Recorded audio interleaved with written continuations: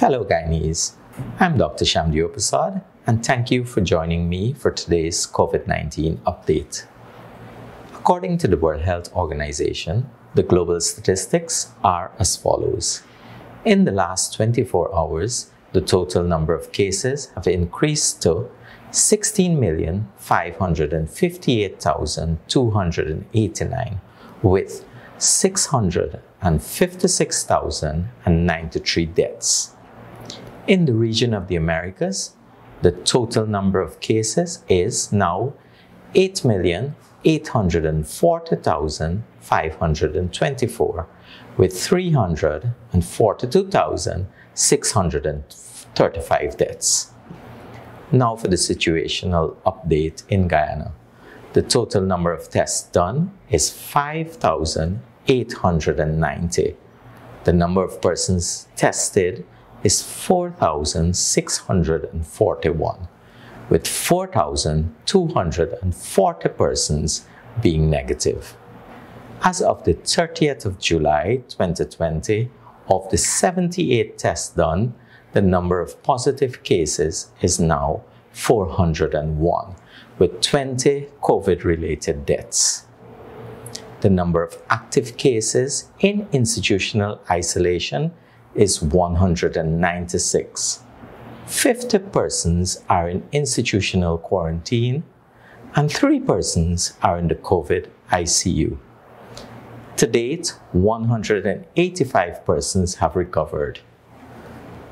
2 new cases today are coming from Region 7, and 1 case is from the city.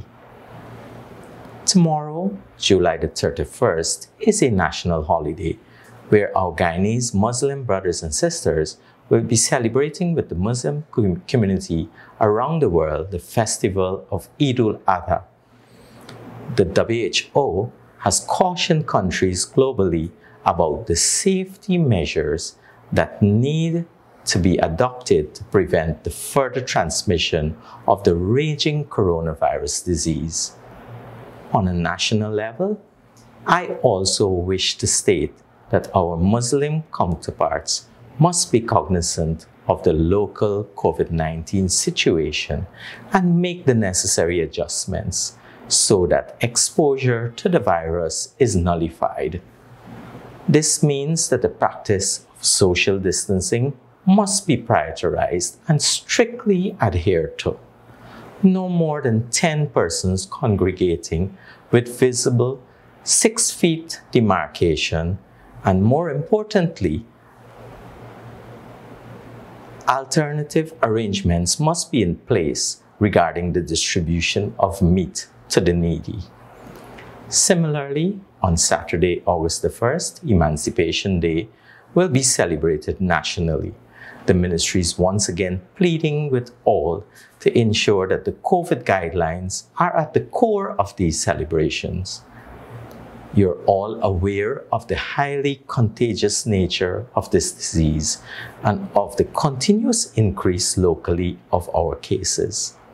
Fellow Guyanese, let us not close our eyes to what is happening regarding COVID-19 in the US and even closer to us in neighboring Brazil, which has reported 23,284 new cases and 614 deaths in the last 24 hours.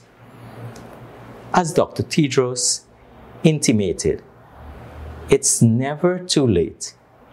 Even epidemics can be turned around. I'm convinced that together we can flatten the curve with more effort from all of us. In the city, we need to make a behavioral change and respect the health guidelines.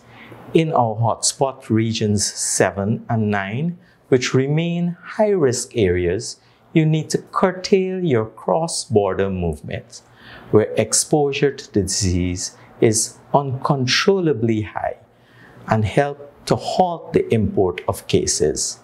In our mining communities, the influx of migrants continue to contribute to high incidence of positive cases through their constant movement in and out of the communities. As we're about to celebrate over this long weekend, please remember that your health and safety are at risk. Men, just forget your macho attitude. Put on a mask and avoid rubbing shoulders. 6 feet apart is a safe distance, and the curfew is still in effect. Have a safe, happy, and enjoyable weekend. Happy Eid ul-Adha. Happy Emancipation Day.